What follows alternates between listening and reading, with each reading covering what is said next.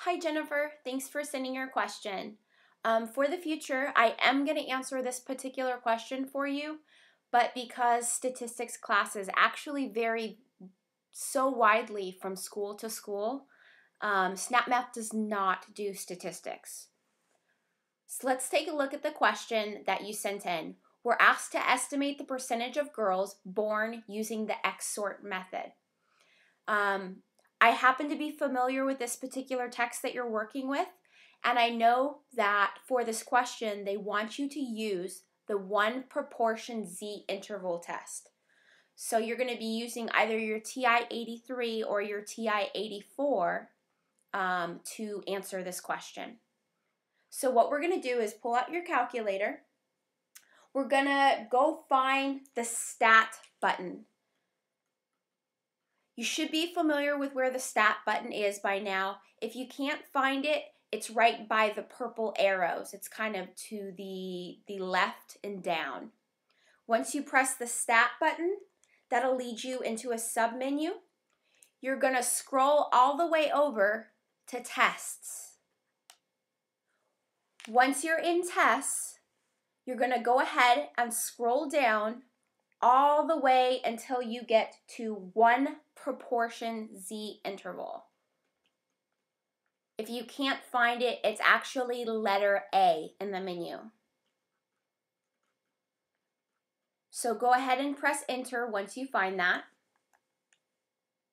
And it's going to ask you to enter a couple values. It wants you to enter an X, and it wants you to enter an N, and then it wants you to enter in your confidence interval. I think it says it as C level. I'm sorry, that should be confidence level there. My apologies. So your calculator should refer to this as C level. Once we enter in these values, we can calculate our confidence interval. X is the statistic of interest, meaning if they're asking us to estimate the percentage of girls born using XSort, X is going to be the number of girls born. So let's go ahead and take a look. It looks like when they were using XSort, out of 325 babies, 295 of them for girls. So that is our statistic of interest, the amount of girls born using the XSort method for this particular experiment. So 295. N is just the number of children in the sample. Girls and boys.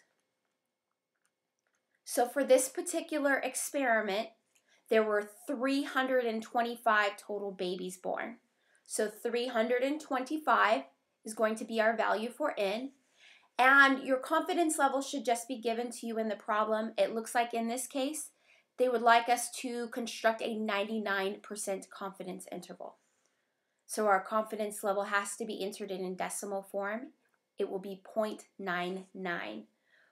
Once you enter those values in, you can go ahead and scroll down and press calculate, enter. Wow, that does not say calculate. Calculate. Thank you for putting up with my bad spelling. And it will give you a confidence interval. That's going to be the values it gives you in the parentheses on the next menu. I got that the confidence interval will range from 0.8663 to 0.94905. What does this mean? Well, it means that when the technicians use the XSort method to increase the likelihood of a baby girl born, the amount or the percentage of girls born will range from about 87% to about 95%, so significantly greater than what it would be otherwise.